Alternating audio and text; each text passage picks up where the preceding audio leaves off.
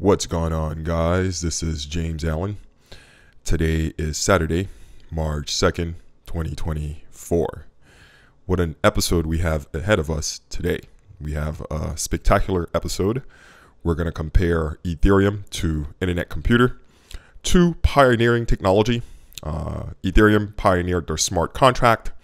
Prior to Ethereum, the Bitcoin chain, there was no such thing as smart contract. Bitcoin was just a distributed ledger system. It couldn't host code, and Ethereum pioneered a smart contract, and a smart contract is a code that lives on a blockchain. Again, I'm going to say this one more time. Smart contract is a piece of code that lives on a blockchain, and it was pioneered by Ethereum. In terms of ICP, they pioneered many things. Chain key cryptography is one of them. This is why Internet Computer has such a time to finality. Thanks to their consensus system, which uses chain key cryptography. That's pioneering stuff. Of course, Internet Computer pioneered the smart contract that can handle HTTPS. Again, another pioneering feature from Internet Computer, which allows them to host dApps fully on chain. First protocol to allow dApps to be fully on chain. That's pretty pioneering stuff. And we're going to get into this particular one later, the reverse gas model of Internet Computer. But that's another pioneering feature from ICP. So we have two pioneering technologies that is going against each other. So spectacular episode ahead of us. I do want to say that Vitalik and Dominique William speak well of each other. So I don't want to paint a picture that these guys are enemies. They speak well of each other. So it's important that I say that. Vitalik called ICP the Ethereum killer. And Dominique William, he created CKETH, which is a system that basically allows ICP to interact with Ethereum at a protocol level without bridges. So clearly, these two founders speak well of each other, think well of each other, and they want to work with each other in a multi-chain future. So I just want to get this out the way so that no one thinks that I'm painting these two guys as enemies. They speak well of each other and they respect each other. However, there are two protocols that's going to compete for market share in a blockchain world. So at the end of the day, even though they're friends, they're going to compete for market share in a blockchain world. So let's compare them. Let's have some fun. I do have some notes. So a lot of notes, and I'm going to use it as reference because I'm not a machine. I can't remember everything. But let's start. And the first thing we're going to start with is the founder. The founder of Ethereum, Vitalik Buterin. He strikes me as a genius. I'm not going to lie to you. When I see him, this is my impression of him because I don't know him. Whenever I see him and, read his work, the guy's a genius. To me, at least, I think he's a flat out genius. So I think Vitalik strike me as the smarter one out of the two. However, when I look at Dominique looks more balanced. Of course, both these gentlemen are very smart. I'm pretty sure they're both smarter than me, right? So I'm pretty sure these guys are incredibly smart, but I would say Vitalik is the smarter one and Dominique is the more balanced one. Another thing I like about Dominique is his presentation. I think he's the only crypto founder I've seen so far that takes his presentation seriously. And when I look at his hair, he has gray hair, which to me is a huge plus. That means he's an older guy. And I think older men have an edge over younger men. I'm speaking from experience. In my 20s, I was a complete disaster. I was a knucklehead in my 20s, couldn't keep a job, was just doing bad things, man. So I just think older men, they're more mature, they're more seasoned, they're more experienced. And I just think it's an edge. So I will give it to Dominique William as the founder. I think Dominique has an edge over Vitalik. He just seems more experienced. He commands more authority. I like his presentation more. So this round is going to go to Internet Computer because I think Dominique William is the better founder. Now, the next point we're going to analyze is market cap. And that one is pretty obvious. That one is less subjective, right? Because the previous one, founder, that's just my impression. Market cap is more objective, right? You could just look at Coinbase and see that the market cap of Ethereum is 400 billion, right? While the market cap of Internet Computer is just 6 billion. So Ethereum crushes Internet Computer in that domain. So this checkpoint goes to Ethereum for sure. And market cap stands for something. It stands for staying power. It stands for momentum. It stands for vested interest. and that creates inertia in of itself. So something with a large market cap like that is not just going to go away, you know. So market cap represents staying power, and I think Ethereum wins that by far. So Ethereum gets the market cap checkpoint. Let's see what's next here. Staking rewards. And I've looked at the Ethereum staking rewards, and it ranges anywhere from 4 to 6% staking rewards, which is pretty good if you ask me. When you look at the banks, the average CD is giving you like 1%. I'm not kidding. Even money markets are not better. So the bank is not really paying you anything these days. So 4 to 6% from Ethereum is pretty good. However, when you look at the average staking reward for ICP, you get 8%. Which is pretty goddamn good. It's almost double what Ethereum gives you. In fact, this morning I looked at my Neuron. I looked up my Neuron number and see how much I was getting. I'm getting right now 15.7% reward, staking rewards from Internet Computer, and I did a video on how to get staking rewards from that protocol. So yeah, I think Internet Computer wins by far in terms of return on investment. Your staking yield is far more better. Now, some people could argue that Ethereum represents more profit, because even though Ethereum pays you a less percentage in Ethers, 4 to 6%, Ethereum prices will go up more than Internet Computer, but that's subjective and no one knows the future. We just have to go by the raw numbers. And since Ethereum is giving 4 to 6% and ICP is giving an average of 8% and I'm getting 15.7%, staking reward goes to ICP for sure. The next item we have on the list is node validator costs. And this is important for people like me who are developers and are interested in becoming a node validator. In terms of Ethereum, the hardware requirement for a node machine, whether it's a validator or a block producer, is not too crazy. It's affordable. You could get an Ethereum machine without breaking your wallet. However, when you look up the staking requirement you have to put up to become a validator on Ethereum, it's asking for 32 ETH. 32 ETH. That's about $100,000, guys.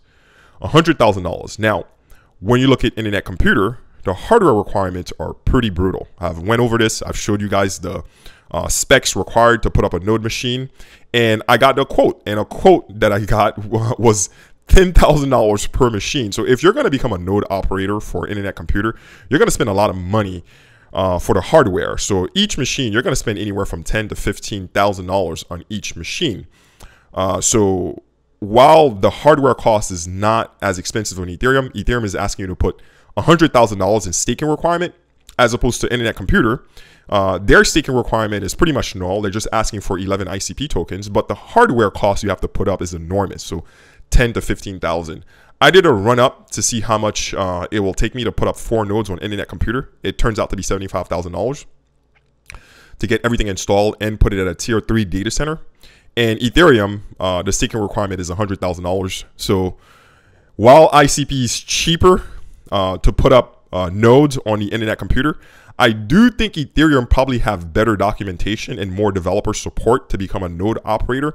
So even though ICP is cheaper than Ethereum, because I think Ethereum has more developer support, I will make this one a tie. Just on a side note, if anyone is interested in becoming an investor and sponsoring me with $75,000 so I could put up those 4 nodes and make a node operator tutorial so that the ICP community is more friendly, more developer friendly, hit me up on JamesAllen0 on my Instagram. Anyway, node operator costs, that's a tie. In terms of programming languages, I have written both Solidity and Motoko, which is the programming language for Internet Computer. They're both pretty easy. They're both pretty easy to pick up. I didn't have any struggle with either of them. Unlike Cardano's Haskell Plutus, which I found very difficult, very scientific. I didn't like that language at all. I think Ethereum's language, Solidity, and ICP's language, Motoko, they're both pretty easy to pick up as a developer. And both platforms support Rust. So I think they're pretty much tied on that one. However, I do want to say that Internet Computer smart contracts are far more powerful and far more advanced than Ethereum smart contract. Internet Computer smart contracts are more like containers as opposed to Ethereum smart contract. They're just code, right? Internet Computer smart contracts have their own ID, their own unique ID, their own wallet. They have their own state. And of course, there's the code, right? So I think Internet Computer smart contracts is far more advanced. So in the developer department, I will give it to Internet Computer. Now, in terms of the ecosystem is basically the developer community around each protocol. And The metric I'm using for that is GitHub repository. If you do a quick lookup and search for GitHub commit by crypto, by blockchain, you're going to see in the last 12 months, Internet Computer has had the most GitHub repositories. Internet Computer, in terms of developer activity, is #1 in the past year. In fact, for me to find Ethereum, I had to scroll all the way down to number 25 to see Ethereum. So while Internet Computer is #1, Ethereum is number 25 in developer activity in the last 12 months. What does this tell you? It tells you that developers are abandoning Ethereum. I'm going to say that one more time. Developers are abandoning Ethereum, and I think I know the reason why. We'll get to that later. However, when you look at the developer activity overall, not just in the last 12 months, you see a different picture.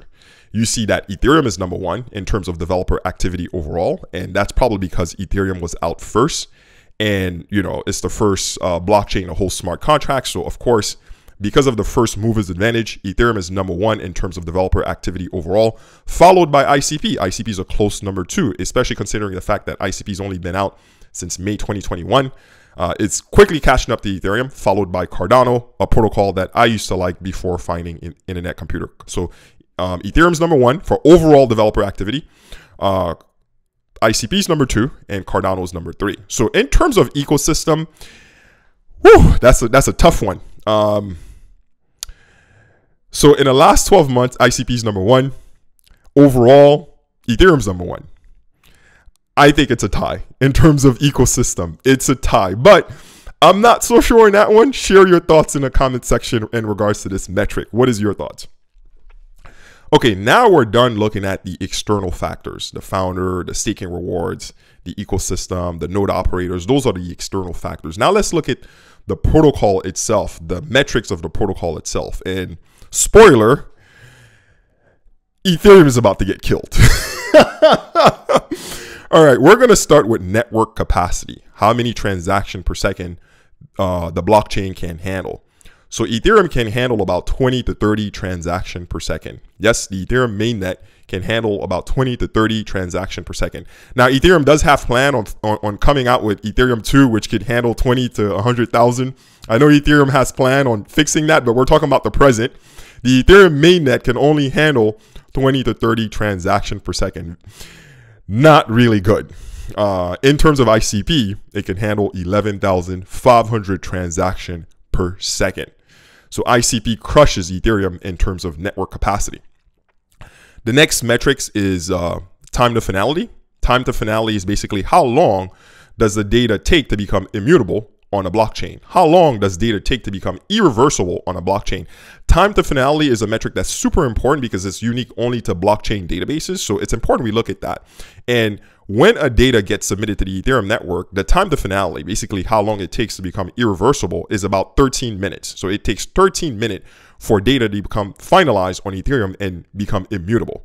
For Internet Computer, that time is 1 second. So again, Internet Computer crushes Ethereum. 1 second time to finality, a very important metric for blockchain databases, because one of the key features you care about when you put data on a blockchain is making sure that data stays immutable. It takes 13 minutes for data to become immutable on Ethereum and 1 second on ICP. I think the numbers speak for itself. ICP crushes Ethereum again. Storage costs, and this is very telling. Storage costs. How much does it take? How much does it cost you to put data on each blockchain? For Internet Computer, 1 gigabyte costs about $5 per year. To store 1 gig on Internet Computer, it costs about $5 per year. You could quickly find that metric on Internet Computer's website. It's actually like right at their front page. If you click on the developer section, you're going to see 1 gig costs $5 per year to store data on the Internet Computer blockchain. For Ethereum, if you're trying to store 1 gigabyte, it's going to cost you $5 million per year. Yes, you heard me correctly. $5 million to store 1 gig on Ethereum. $5 million. And you're probably thinking, James, you're full of shit. No, there's plenty of articles who's done rigorous math, rigorous proof, and that's been double checked.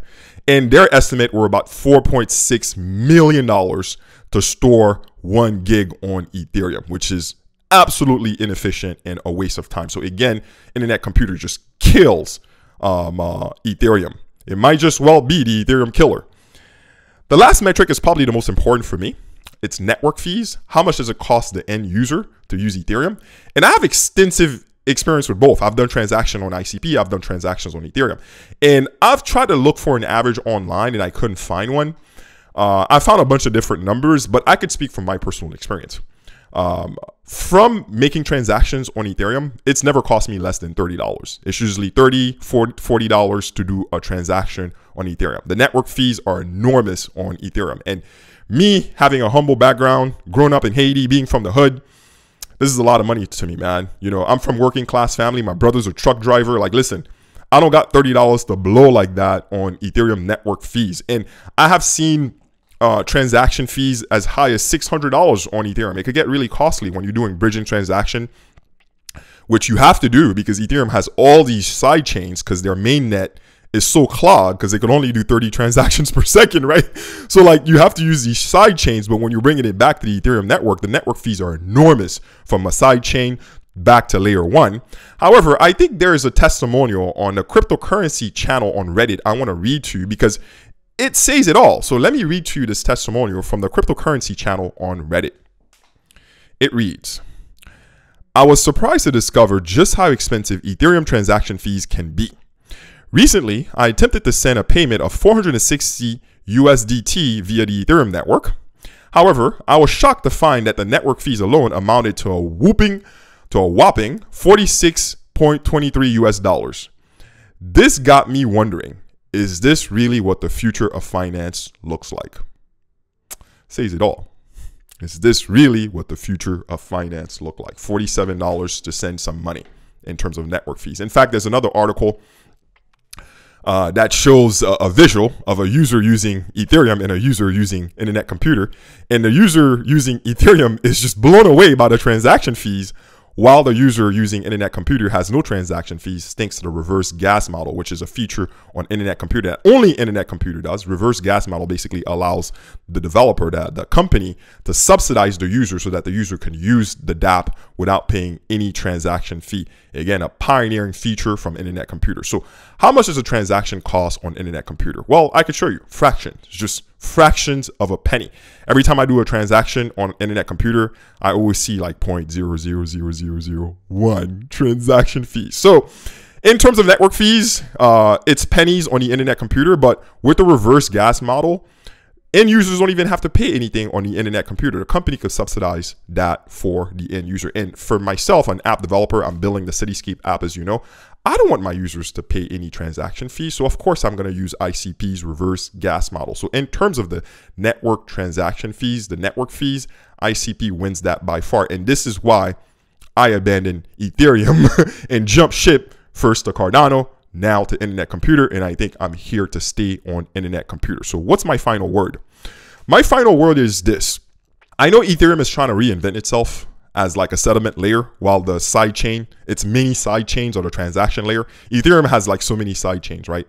I think it has Arbitrum, it has Polygon, it has Optimism. That's because the main net is so clogged and slow, it has to use these layer 2 side chains. But it's trying to reinvent itself as a settlement layer, while the side chains are the transaction layer. All this complication to me just makes the ecosystem unattractive. The network fees are too high and the storage cost for data is way too high. So in my opinion, Ethereum is old technology and ICP is indeed the Ethereum killer. So I will give this to Internet Computer by far, but share your thoughts in the comment section. Share your thoughts because this is a two-way street. I would love to know. Let me know something that I have missed on both sides and share your thoughts of what you thought of this review regarding Internet Computer versus ICP, which I give it the ICP by far as a slam dunk. In any case, my misfits, that's all I have for you in this episode. Be sure to press that like button and support me on Patreon. I will see you next time.